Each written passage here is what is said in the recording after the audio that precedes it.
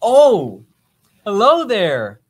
I didn't see you there. I apologize to my beautiful audience there at home. Welcome to Honey, What Are the Kids Thinking? This is episode 2. Yes, folks, we made it from episode 1 to episode 2 without getting our show cut. And this time we'll be talking about teaching ourselves. I brought with me a guest today, a very good friend of mine. We've known each other for a long time. Her name is Brianna Bailey. You can introduce yourself. Hello, everyone. You can call me Bree. It's much easier that way. Yep. Today we'll be talking about all of the things that goes on with our youth growing up, learning, school, and all of the parts of our lives where we need to teach ourselves how to get through them. We'll be talking about a lot of different things, but before we get into that, I have to go to our favorite subject of the day is meme of the day. So camera 4, take it away. Hello, camera 4. Memes, as I mentioned in the first episode, are very sporadic. They change from one week to the next, and I will be talking to you today about a particular concept about meme that is very important to understand, and that is that they build on each other. If you remember from last week, I showed you what was known as the E meme. If we could bring that up right there. There we go.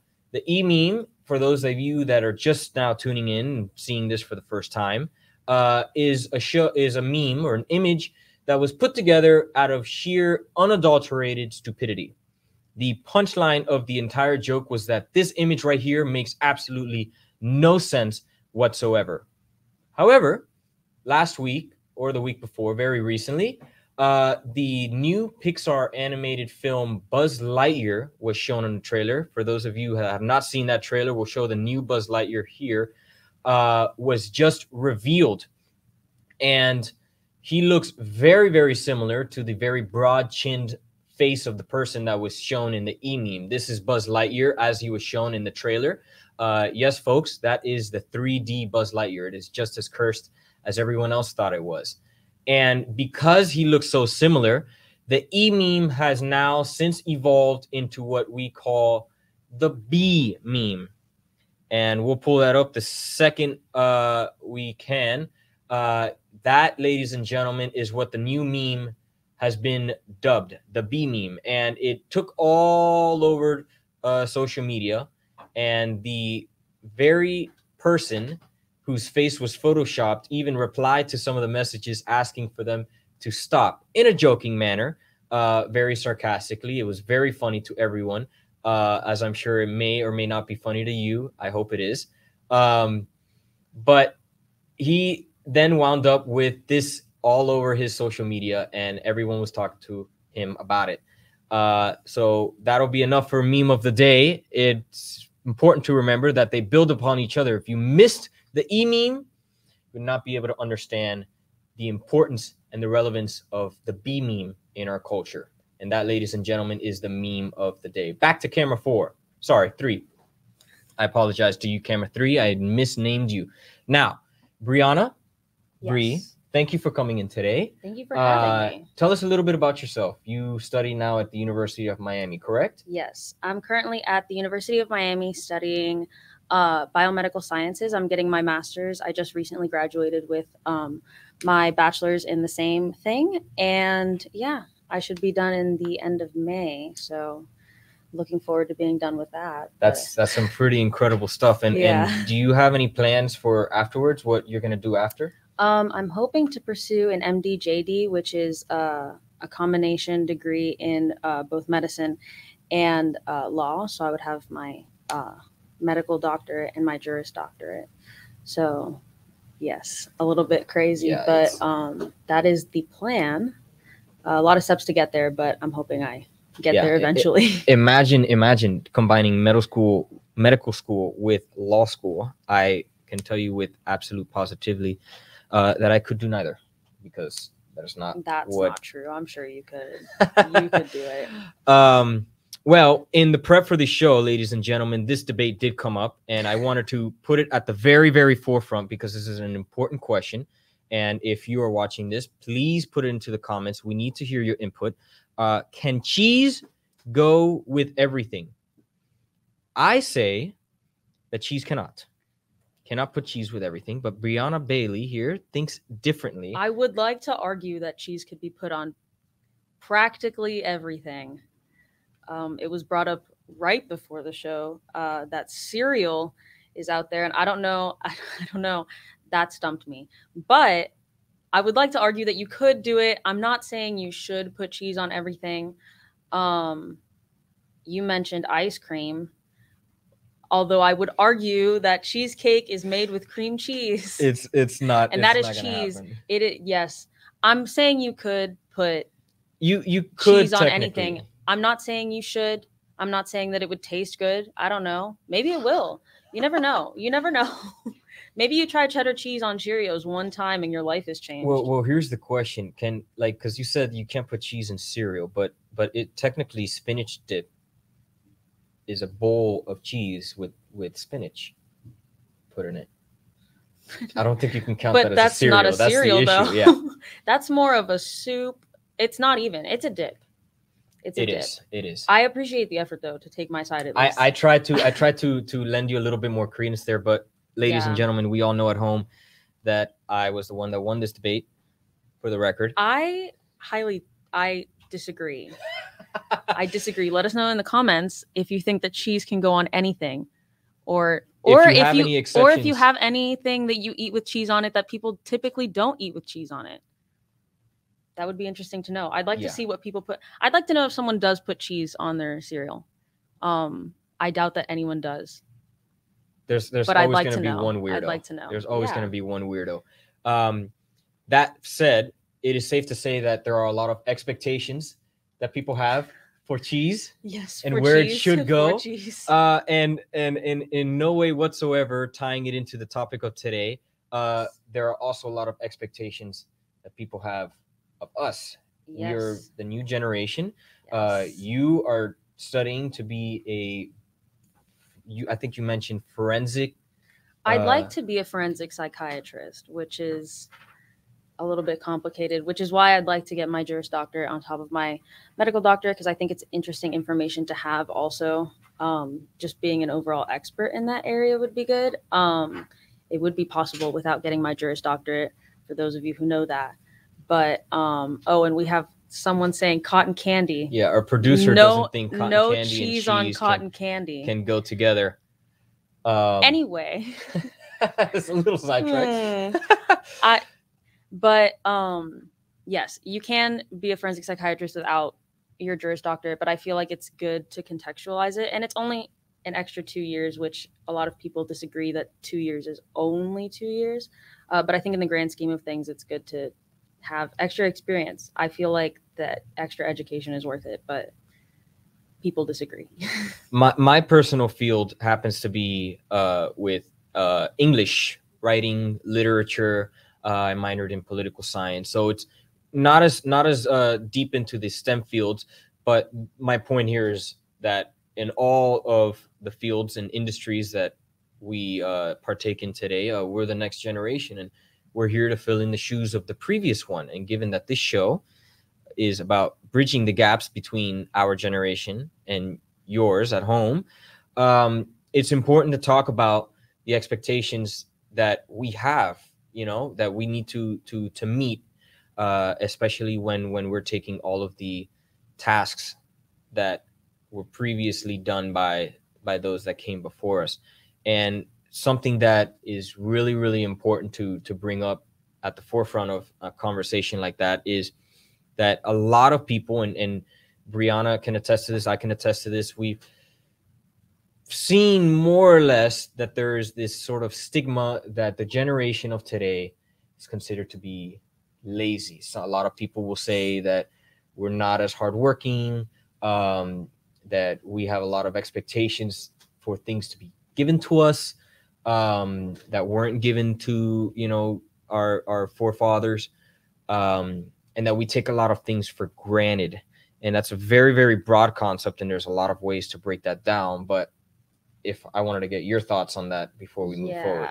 Yeah, and I think we definitely really got into this the other day, but I think that I don't even know that I would label it a misconception, because I definitely don't think that everyone thinks that our generation is lazy. It's definitely a label that's been put on us, not to call it a label, but I mean, it's definitely something that the older generation typically thinks of us. And I think that maybe lazy is ill-defined in a sense, because I think we're just less conventional in the ways that we choose to like prioritize or like pursue different passions and stuff like that, which is a lot of what our generation does nowadays. I think maybe the main reason that we're labeled as lazy is because we don't, a lot of people don't, especially our age, there are a lot of people who are in certain fields or like who are entrepreneurs who didn't go to school or didn't do this or didn't do that, and they didn't put all of that work in to go and get an extra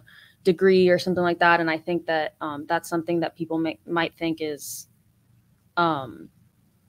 lazy, but I feel like also it's kind of maximizing your time. It's kind of like working smarter, not harder, which is something that I mentioned. But I mean, I think work smarter, not harder is the the motto of our generation. Yeah. I think that there's a lot of people out there, and I happen to agree, but I don't think everyone needs to go to college. There's a lot of stuff that you can do without going there. And then there's also the whole loans and not being able to afford college and all of that stuff. And the fact that, just as this episode is titled, a lot of times with our own education, we're required to teach ourselves, even if we're in college, even if we have professors who are supposed to be doing that. A lot of the times that's not how it is. We're expected to teach ourselves and then just get through. I feel like we're paying for the degree, not necessarily the education, because I feel like a lot of the times we're providing that ourselves. But school's just not for everyone. I mean, that's obviously not true for me, considering I want to spend another several years in school. But I like going to school. There are a lot of people. My younger brother is not the same. He's not the same. He doesn't like school, and he likes to learn, but I just don't think he likes the format of school, which is another conversation. I mean, the whole how the education system is structured. But there's some people who don't fit into that kind of system, I think. Yeah, I think it's the other thing that's important to mention is that, you know, when we say the word lazy or you know, work smarter, not harder, and we're talking about, you know, a generation of people, us, that we're living in an increasingly digital world. You know, it's a lot of us spend more time in our rooms, on our phones, on digital devices, computers, iPads, phones themselves, social media, video games. We're talking about all the stuff that, for the most part, puts us in a position where it doesn't look like we're that active, or that we're not out there in the world and getting our work done and stuff like that. And a lot of the times, it is our fault. You know, it's we're not throwing away blame, you know, because it's important to mention that some of the faults that we have do contribute to that. But it's also important to mention that the culture that we're growing up in kind of, I want to be careful with my words here, that it creates an atmosphere where effort doesn't necessarily equate to success. And what I mean by that is, we're living in an education system that I can confidently say that I don't think anyone likes very much. There's the education in the United States leaves a lot to be desired. In some states, it's better than others. But most of the time, what happens is that teachers are hired and fired based on how well they teach. And the only measurement that they have, and this is something that I have a problem with that I think can be shifted, the only measurement for that is the grades that the students in that professor or teacher's class is getting. And the side effect of that is that teachers that prioritize their job, that want to be able to keep their job, will inflate their grades. They'll give out a lot of extra credit to students to make sure that they pass, that they don't fail. And in order to, you know, make themselves look better, will be extremely generous towards kids. And other teachers aren't the same. and there's teaching methods that vary between one teacher to the next. And I think that this destabilizes the system, and it makes it harder for students to adapt, because from one teacher, you might get one good teacher, you might get one bad teacher, and then all of a sudden you don't know if it's you, if it's them. And some teachers are really bad. Some teachers are so bad that a lot of the material, and this is something that you mentioned, a lot of the material ends up being taught to us by ourselves. We need to sit down with the textbook, and we need to teach ourselves the material in order to pass the test, in order to pass the class. And I think because it's becoming increasingly difficult, more and more of our time gets sucked into things that we're required to do, not into things that we necessarily want to do. And it, I think, hurts us in the sense that it takes us longer for us to find out what it is that we want to do with our lives. It's like, by the time I'm done doing homework at home, the next thing that I'm thinking about is I need some time to relax. I need some time to unwind. I've been at this for 10 hours, and I just want to relax a little bit. And that's, I think, where a lot of the image comes from. When you say you want to be lazy, it's that a lot of our free time, whenever we have it, we use it to unwind, to relax, to de-stress and decompress. And I think it contributes to later issues that end up coming up when we do end up having to get our act together, when we're in college and eventually now we're graduating and in grad school. I think also, not to go back so much, but I think a huge difference too in defining our generation as lazy, I think, is the fact that there's very different opportunities now for jobs, in a sense that these jobs were not necessary 50 years ago, obviously, because, as you said, with technology, and now even there's social media managers, which really wasn't a thing before this whole like technology boom. And like a lot of our generation studies that. They studied that. We have a friend who is in social media marketing, and I feel like that's a newer area, and I don't think that a lot of people understand what that entails. I think a lot of it is understanding. It's very much marketing in just a newer sense, because and they work hard, let me tell you, because I don't know how many of you guys are familiar with TikTok. But whoever is running the Duolingo TikTok, the social media manager for Duolingo, deserves a raise, because they're doing an outstanding job. They're making several TikToks a day, and they're hilarious. And a lot of it's a lot of content creation, which is what our generation is very good at. But I think also there's a bunch of people on YouTube and TikTok and all of that who that's their job. Yeah. And they're very good at what they do. They provide entertainment. It's just not in a very traditional sense, because they're not, let's say, like an actor or something like that. So I think that's also, and a lot of those people work from home, which is maybe also where the sense of like lazy comes from, because they're not like working a 9 to 5. It's very non-traditional. But I think that that's also kind of where that comes from, which is very different. But I think you bring up a really, really good point. For those of you at home that do not know what Duolingo is, they are a language service. It's an app that you can download so that you can learn a new language, and they send you notifications, and you get to do quizzes, and they try to turn it into a little bit of a game and make it entertaining to try to learn a new language. And what they're trying to appeal to is the younger audience, to our generation. And oftentimes the way to do that nowadays is to be present on social media, which gives rise to this job, to the social media marketing job. You need to be specialized in this kind of work, because you have to understand how to navigate those kinds of digital spaces. And it's so time consuming now that you can be paid full time to do something like that. That's how developed this new platform, this new mode of communication and connection. That's how developed it's become.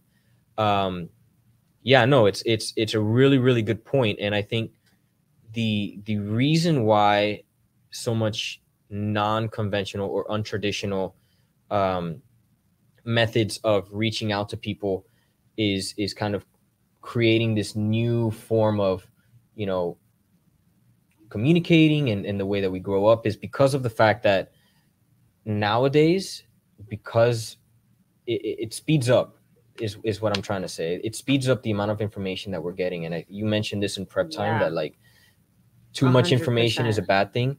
And this was something that I brought up earlier, that I think it's super important to understand that a lot of people, and I mean, and when I say a lot, I'm probably thinking about the ballpark of like, 99% of people in our generation go through what I like to call analysis paralysis, which is we have so many different options out to us. We could do this, we could do that. And we spend all of our time during school, and then in our free time, we're trying to relax and de-stress and recuperate and recover and get ready for the next day. And then all of a sudden we're in college and we have to decide what career we want to go into. And now we have to start answering big questions about our lives.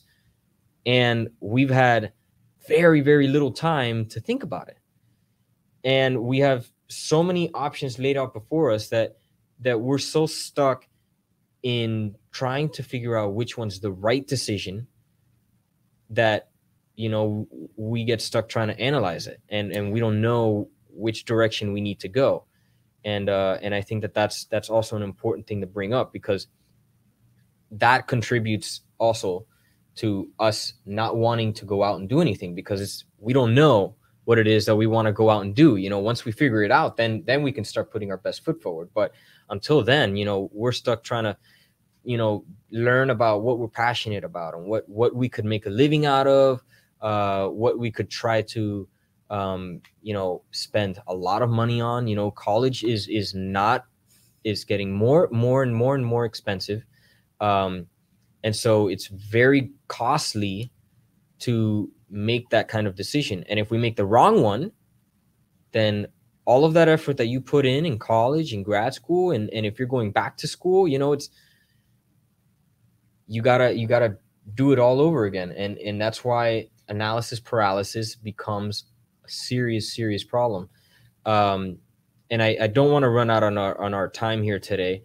But I think it's important to mention that what I think the older generation, what our parents, what our grandparents could definitely take away from this is it's important that your son, your daughter, your grandchildren understand that while you love them very much, that they know that they're not always going to be perfect. Because when we grow up and we receive all of this, attention from our parents, and they have all these expectations that we're going to go on, we're going to become great in our careers and whatnot. And what happens when we go out and we do those things and we stumble and we fall, which is inevitable. It takes us a while for us to figure out that it's okay for us to fail. Oftentimes when we mess up, we feel ashamed and we don't want to appear fallible, to our parents and grandparents that have devoted so much time, attention, and money into making sure that we succeed. And I think that that's an important takeaway from the world that we live in nowadays. There's so much that we're also figuring out. We don't know everything yet, as we're very often reminded of. But it's important to understand that we need to learn to be all right with messing up every now and again. I agree. I think actually what I was thinking of when you said that is I think that a big miscommunication also between like intergenerationally is, I think there's with all of the pressure that's put on us to make a lot of decisions, it almost enhances that sense of analysis paralysis. So like we have all of this pressure put on us to not fail and to be perfect and to accomplish all of these things. But at the same time, we don't know what we want to accomplish yet. And we obviously cannot accomplish, like I cannot win a Nobel Peace Prize and this and that. And I can't be an all-star NBA player. I mean, I would never be an all-star NBA player, but but there's just so many different things that you can do, especially now with, like we said, the rise of like different jobs and different opportunities. There's so many things that you can do. And I think that we're pushed to be great, but we're not pushed to learn what we would be great doing, which is, I know what I switched majors in my undergrad because I didn't know what I wanted to do. I didn't know what I was good at. I thought when I was younger that I was going to be good at everything. That later turned out to be false. And I feel like we need to do a better job of helping each other figure out what we're good at, and pursuing those things as opposed to um, trying to be good at everything. Um, it's difficult when you have your parents and your grandparents and everyone telling you that you're going to be so great, but no one really knows what you're good at. They just think you're good at everything, because then they're like, well, you can do whatever you want. And you're like, I don't know what I want to do. Um, that was my problem. And I'm still like that. I feel like I could do most things and be happy, but maybe that's just the people pleaser in me. I think we need to maybe have more of a conversation about what people are good at and helping people find their way, as opposed to just saying like, oh, you're going to do great, because sometimes that's not necessarily the most helpful thing. Yeah. Devoting time to figuring yourself out is definitely really important. And I helping think others figure themselves out, that, yes, is a big part of it too, because you can't do it alone. You can't. People need people. Mm-hmm. And I think the important part that you brought up was learning what it is that you're good at.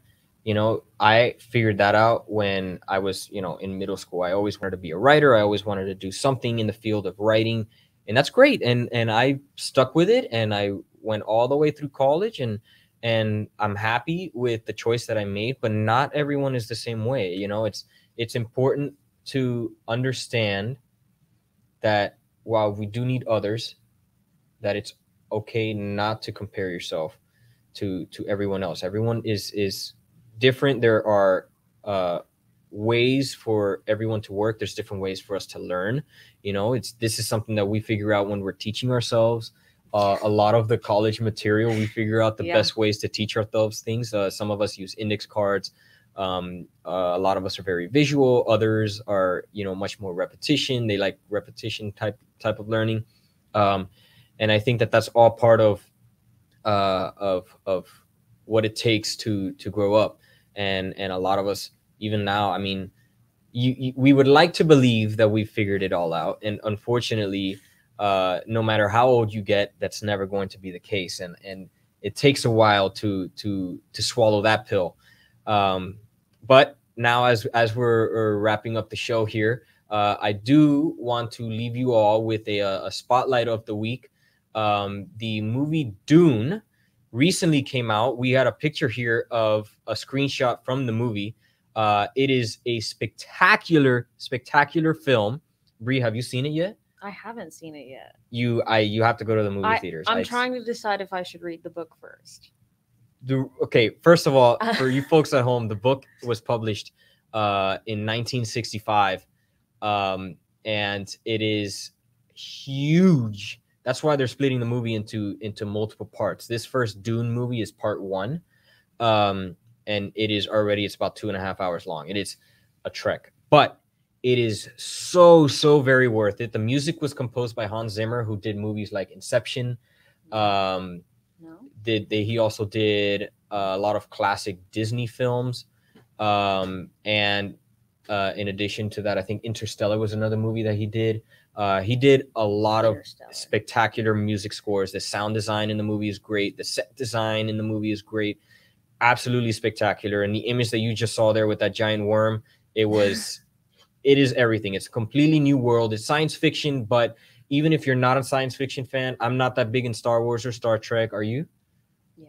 You are? Yes. Okay, then you definitely need to watch it then. So I wasn't that big of a fan. I kind of, always watched it from afar, but I'm a huge fan of this Dune movie. You've got to watch it. It is PG-13, so, maybe don't take your 6-year-old to see it, but if you're, in the older, in your teens and 20s and stuff, and you want to see it with your kids, I 100% recommend going for it. It is an adventure. That said, this is Brianna Bailey and Andres Pena signing off from a Honey, What Are the Kids Thinking show. We'll be back next week, hopefully, if my publisher has decided not to axe the show. If you don't want it to be axed, feel free to comment about what should not or should go with cheese, or just like the show, and comment how much you like it. And if you have any ideas or comments about what you want me to cover next, feel free to drop that in the comments as well. Have a wonderful week, and we'll see you next time.